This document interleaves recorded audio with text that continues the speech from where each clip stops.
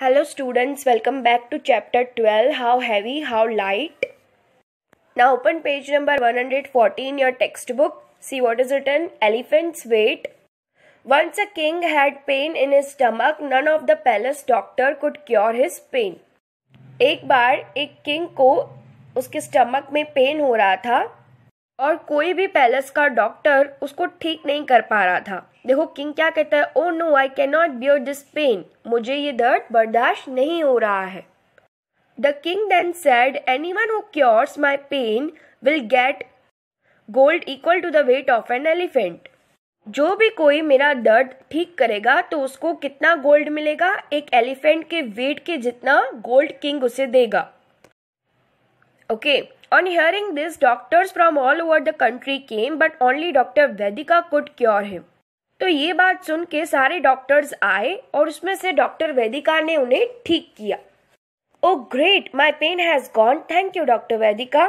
तो किंग क्या कहते हैं कि उनका दर्द जो है वो अभी ठीक हो गया है. वो डॉक्टर वेदिका को थैंक यू बोलते हैं. So can I have my reward now sir.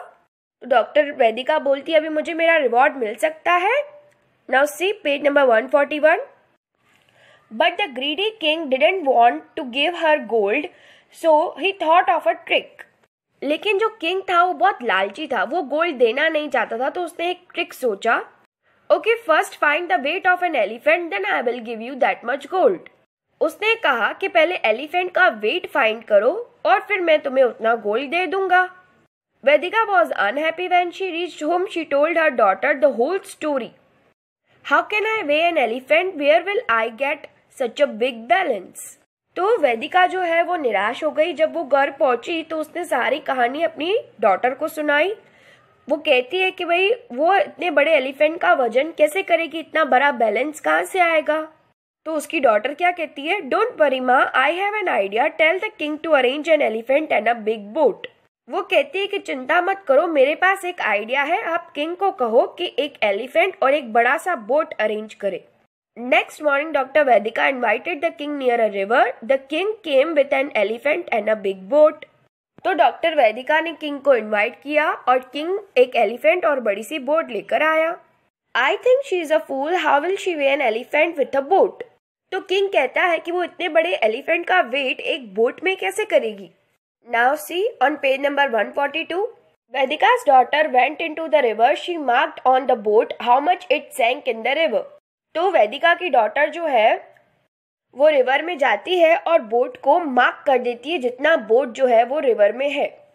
Okay, then she asked them to bring the elephant into the boat. The boat सैंक deeper, so she marked the new water level on the boat.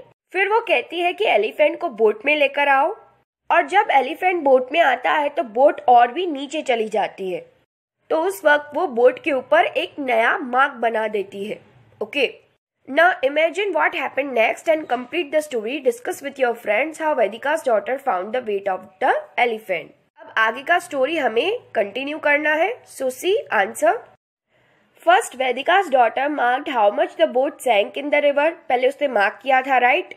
She then asked them to bring the elephant into the boat. फिर वो elephant को boat में लेकर आए. Now the boat sank deeper and she marked the new water level on the boat. उसके बाद उसने फिर से मार्क किया. ये हमने स्टोरी में देखा, right? She requested the king to put the gold on the boat till the water level touches the new raised water level mark when elephant was on the boat. तो वो क्या कहती है, वो किंग को request करती है कि वो इतना गोल्ड बोट के अंदर डाल दे जितना एलिफेंट जब बोट में था, बोट नीचे चली गई थी, उतनी बोट फिर से नीचे जानी चाहिए गोल्ड के वेट से. Okay. Now the king was left with no alternative and had to give the gold equal to the weight of the elephant to Vedika. तो अब किंग के पास कोई ऑप्शन नहीं बचा, तो उसे एलिफेंट के वेट के जितना गोल्ड डॉक्टर वेदिका को देना पड़ा. Okay, this we will write in the notebook. Okay.